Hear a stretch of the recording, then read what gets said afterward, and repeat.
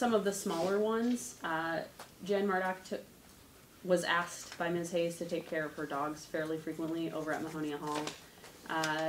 The frequent flyer miles and credit card rewards, there is no written policy that allows a volunteer for the state of Oregon to accept frequent flyer miles and credit card rewards. Employees of the state of Oregon are prohibited from accepting them. So that's something the commission will have to decide on. And then the DPU, this is the Dignitary Protection Unit.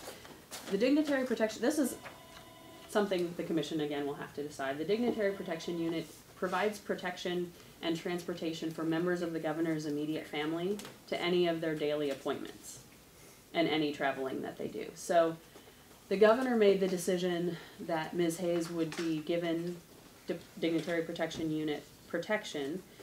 She used it somewhat sporadically. When she was in Salem and Portland, she used it pretty frequently. When she went out to Bend, she used it less frequently.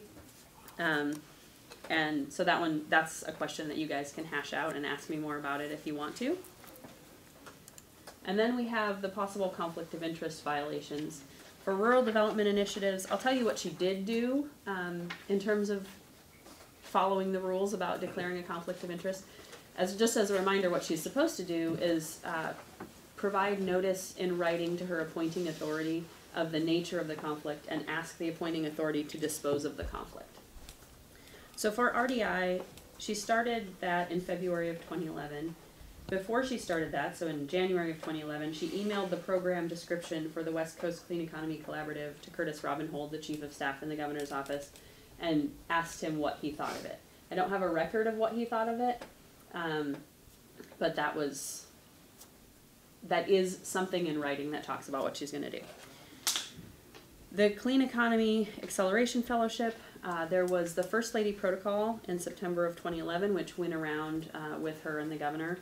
That's on page 27 to 30 of your report, which is page 119 to 122 of the book, if you want to take a closer look at that, where she and the governor's staff are kind of hashing out what role she should play and whether she can, the governor says she should have involvement in planning and designing the policies of the governor's office, so she's not saying something different when she goes out and talks under her fellowship.